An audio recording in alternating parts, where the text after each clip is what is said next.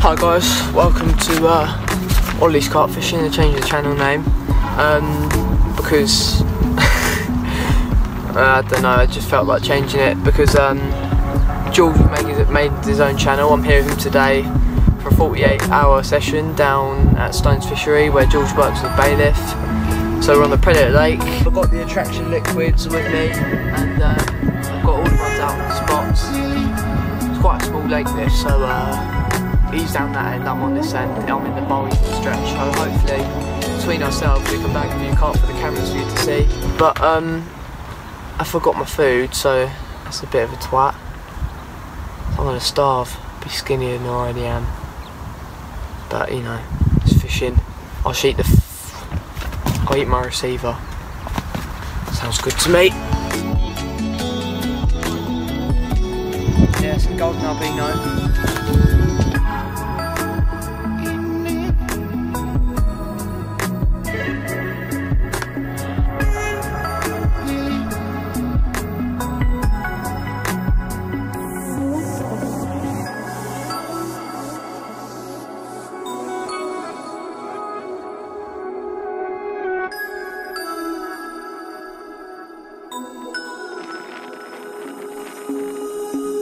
Right, so I'm just going to run you through the mix that we're using throughout the session. So I'm going to get my crusher and my manila boilies, just crumb a few up into a fine powder. Chili hemp here from Crafty Catchers. I just put a little bit of that in. There's some particle on the bottom of the lake. Then I'll get some of this vanilla cloud liquid. Just take these PVA bags out of the bucket.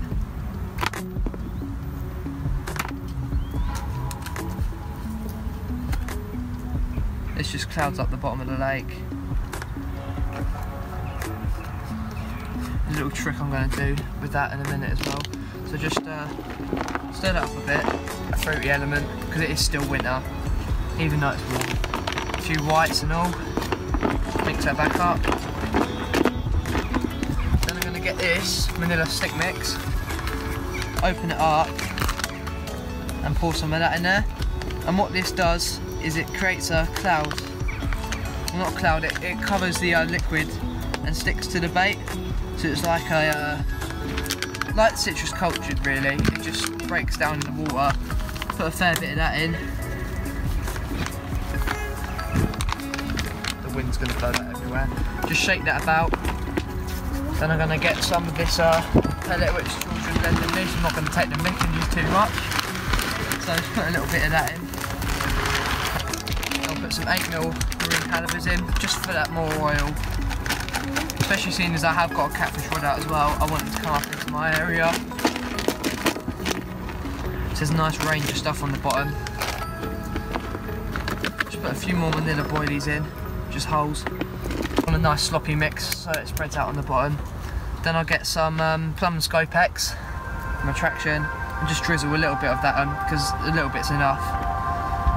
Because it spreads out like goo along the bottom of the lake. And I might as well just put some of this new flavour that might be released soon if all testing goes well. I can't tell you what the flavour is, but it is fruity, I'll tell you that. But it's really good. I've been using it on my baits today. Hopefully it ends up giving us a fish, but I'm just going to put some of that in there, a little booster. And now we have a nice mix to put over our baits.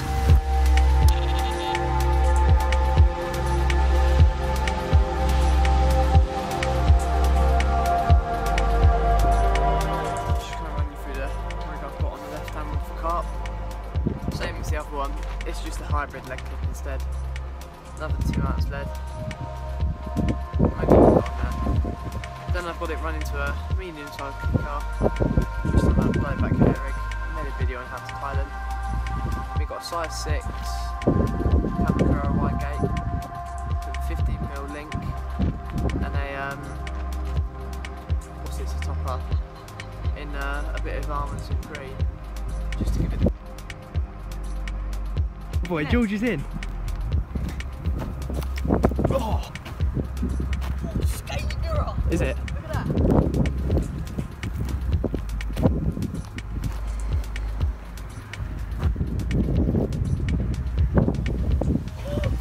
That's a banger. We're on it. On it. Oh, bruv, that is a pay fish, isn't it? Get it.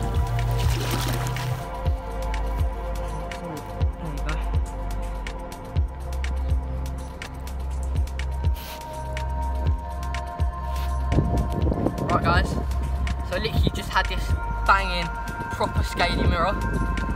Literally just recast the rods, changed it from the citrus white bottom bait and Nash Strawberry Crush pop-up soaked in the pink almond goo, and I changed it over to the link with the Nash Strawberry Crush pop-up with the pink almond goo and smashed it straight out. So yeah, so it shows that a little change in tactics, that I know that works, has produced a nice little banging skaty one. Lively one and all. Yeah, he is.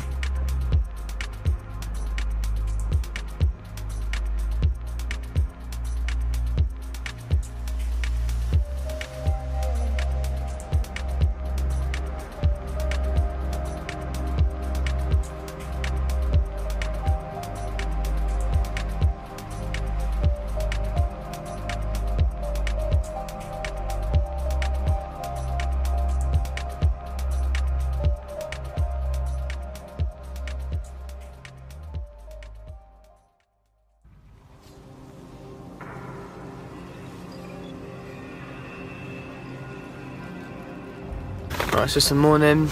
George had that one yesterday, but we had nothing else in the night. So, I'm just about to go to the kids' lake, which has got a few nice koi, some bream, and just try and save a blank. So, I'll try and keep you updated if I have anything. Go on. Yes.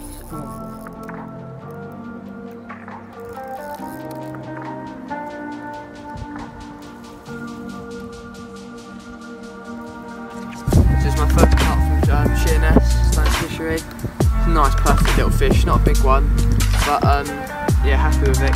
Saved the blank, so let's put it back.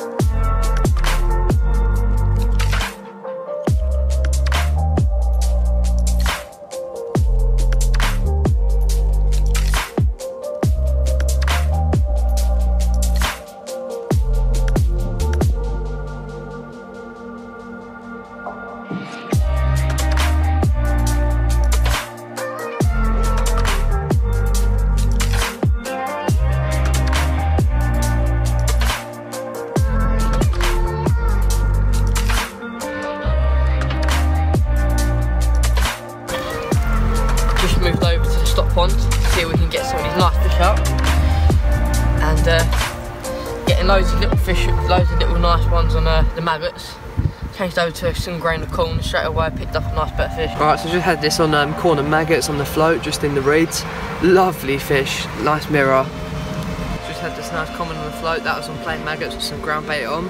Put some attraction liquids of krill and bloodworm in the ground bait, and nice £7 common, so yeah. Nice fish. This little mirror, another one. This took just maggots in that little margin by the reeds, but it's definitely one of the nicest looking, other than that linear that I had earlier.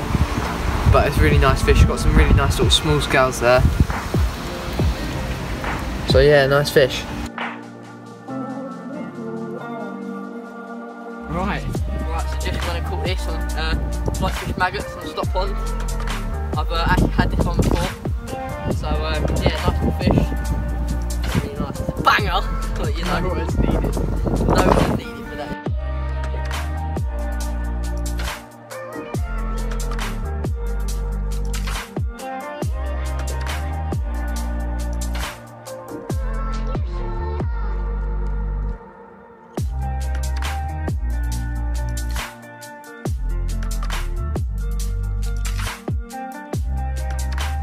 last knockings near the end of the session, but we've gone and bagged that. Look at that, that's a proper koi that. That was on just a single bit of corn. I've made it a bit deeper so that the fish hopefully will koi it, or coming out, we're feeding on the ground bait. And then this one, I thought it was just a little fish, little knockings, and then struck it and it's come up.